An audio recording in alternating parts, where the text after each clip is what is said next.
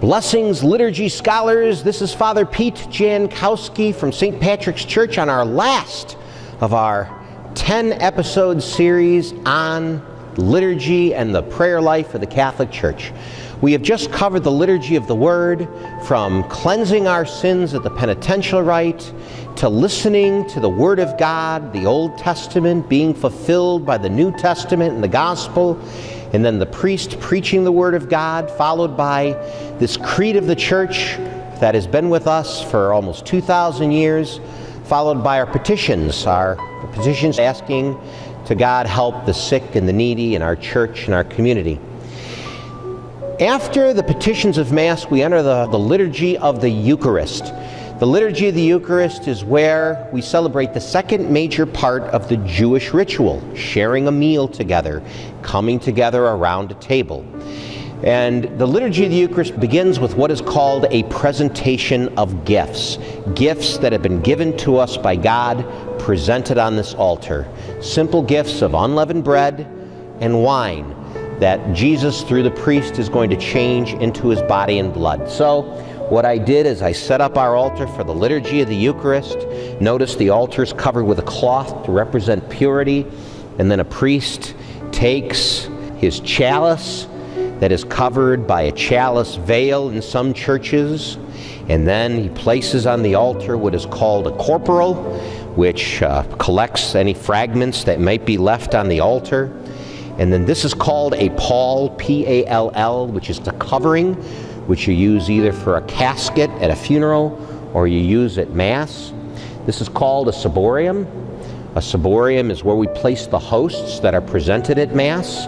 And then this is called a purificator, which is used to purify or cleanse the chalice after it is used. And then there's a chalice, and the chalice usually has to be lined with some type of metal to show respect for the wine that is going to be changed into the blood of Christ. Other items that are used at the Liturgy of the Eucharist, this is called a water cruet, this is called a wine cruet, and then this is called a finger bowl and a finger towel, which is used, you guessed it, to cleanse the fingers of the priest at Mass. So the way this works is the gifts are brought up to the altar of bread and wine. The priest then says customary prayers. Blessed are you, Lord, God of all creation. Through your goodness we have this bread we offer you, this wine we offer you. After he's presented these gifts to God, he takes this water and he uses a prayer given to us by St. Athanasius back in the 4th century.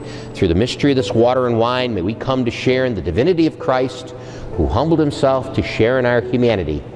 After the priest has presented these gifts to God, in preparation for what he's about to do, he offers what's called a cultural ritual washing, where he takes the water, pours it over his fingers. Lord, wash away my iniquity, cleanse me of my sin. Just like you, priest has to wash his hands before he comes to the table to celebrate this Mass.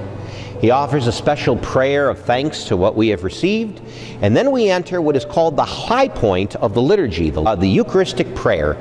Different parts of this Eucharistic prayer, asking God to descend upon this bread and wine, to turn it into the body and blood of Christ, where the celebrant offers prayers for the church, and for the sick, and for the dying, and for the dead.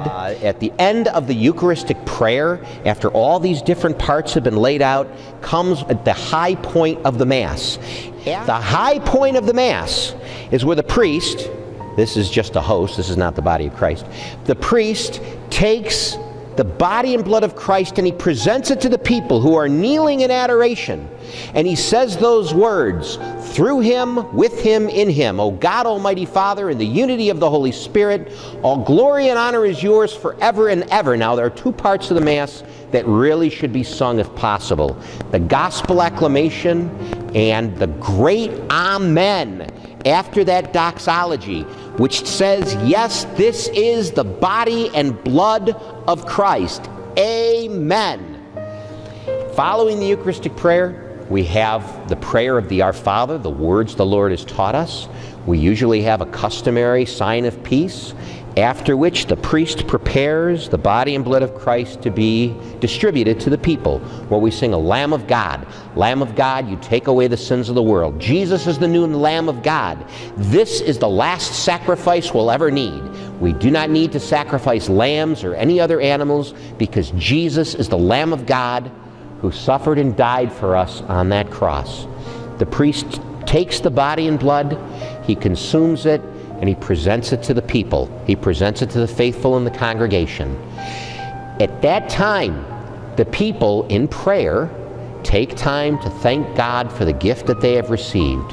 So the celebrant offers his closing prayer, at which time we receive the final blessing from God, and the priest or the bishop, representing Christ, Christ working through the priest to the bishop, leads the people out of church. Did you know that Christ is present 4 ways in the Mass? He is present in the Word, he is present in the sacrament, he is present through the celebrant, he is present through the people. Christ, through the priest, is leading the people out of church, where they are to take this gift and share it with the world, share Christ's example. I want to thank all of you for joining us for these 10 sessions.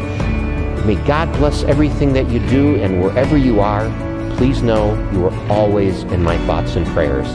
God bless.